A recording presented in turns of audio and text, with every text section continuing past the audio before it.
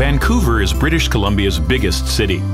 It's the gateway to the glaciers of Alaska, the wilderness of Western Canada, and the slopes of Whistler. And it's also one of the world's most desirable places to live.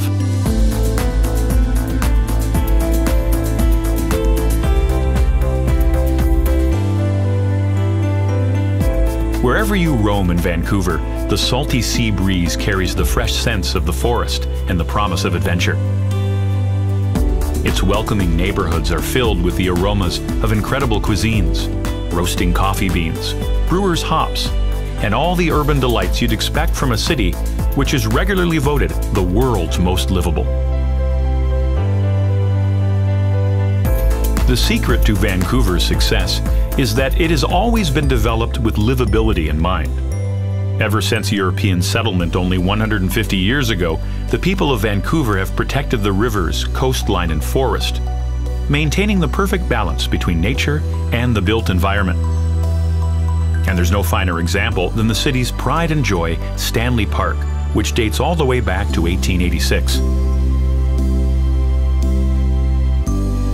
Because Stanley Park spans more than 1,000 acres, you can return over and over again and always discover something new.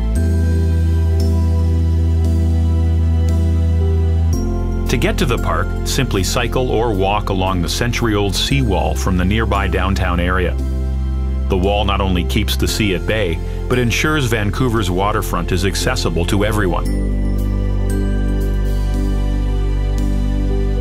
Water has always played a major role in this port and river city. Watch ships come and go from Brockton Point, where a lighthouse marks the easternmost tip of Stanley Park, or from the viewing platform at Prospect Point on the park's northern tip.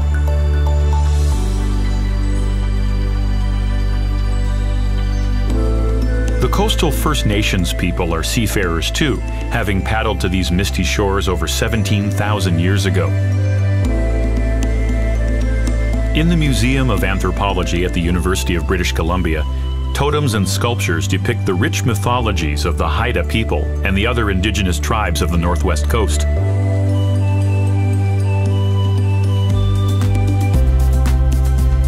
The modern city takes its name from the British navigator George Vancouver, who landed here in 1792.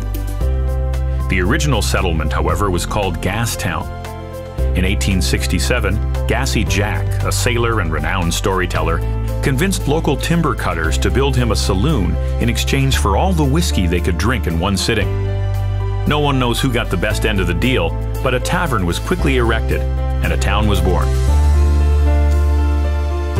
Gassy Jack and his makeshift pub may be long gone, but in the historic neighborhood of Gastown, his spirit lingers on, in the good company, the hearty food, and in the vapors that rise from the city's iconic steam clock. Vancouver's early history continues at nearby Waterfront Station, the western terminus of the Canadian Pacific Railway.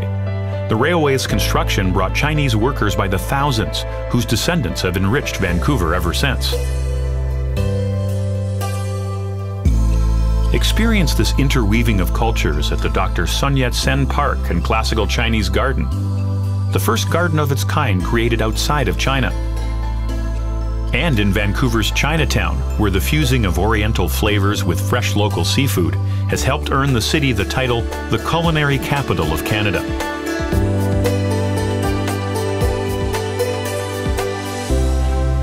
Back in downtown, admire yet another of the city's iconic landmarks, the Fairmont Hotel Vancouver. Opening in 1939, this castle in the city became a reflection of the city's growing prestige and confidence. Just a short stroll away is Canada Place, where cruise ship travelers from all over the globe arrive to explore the city or embark on epic voyages to Alaska. If you're visiting Vancouver with younger adventurers, they'll find plenty to discover at Science World. And at the Vancouver Aquarium, little Jacques Cousteaus can meet the cold water creatures of the British Columbia coast, or simply watch in awe as tropical species glide on by.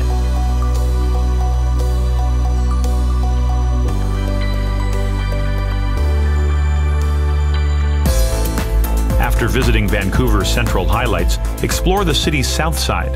Ride the ferry or aquabus across False Creek to Granville Island.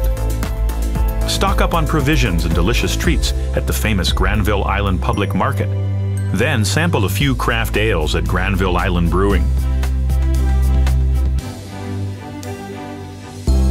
From Granville Island, head south to Queen Elizabeth Park on Little Mountain, the city's highest peak. Once scarred by quarries, the city transformed these former gravel pits into a stunning network of gardens, creating a peaceful oasis high above the city.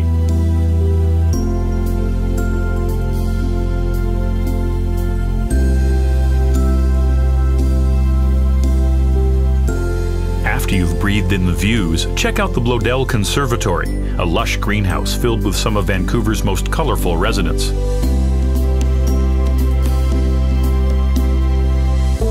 When it's time to answer the call of the wild, cross the Lions Gate Bridge, named after the nearby Twin Peaks which loom over the city. The North Shore mountain range is dissected by 3 deep valleys.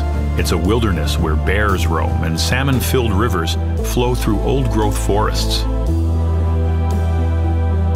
Cross the 450-foot-long Capilano Suspension Bridge, which has been testing the nerves of visitors for over 125 years. Then take a treetops adventure high above the rainforest floor. For a bird's-eye view of Vancouver, head to the top of Grouse Mountain. Or, to go even higher, climb into the viewing pod of the Eye of the Wind, the mountain's landmark wind turbine. Vancouver offers extraordinary outdoor experiences and mind-blowing vistas, all within its city limits. But venture a little further, and you'll arrive at a whole other level of awesomeness. Less than a 2-hour drive from the city is the world-renowned mountain village of Whistler. This adventure playground is simply magic all year round. But when the season's first snows come whirling down, it transforms into a wonderland. Hit the slopes of the Whistler Blackcomb Resort, the largest ski resort in North America. The beautifully connected runs here cater to all skill levels and attract elite skiers and beginners from all over the globe. And while you could drive back to Vancouver the same day, why not put the world on hold for a few nights? Warm yourself by a fire and enjoy some of Canada's finest hospitality.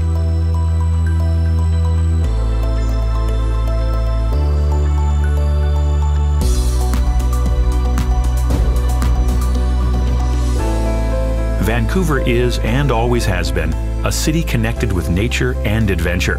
It beckons from the breeze, the waters, the mountains, her very street corners. So whether your idea of living is testing yourself in the wilds, or adventures of a more urban kind, you'll feel perfectly at home and alive in Vancouver.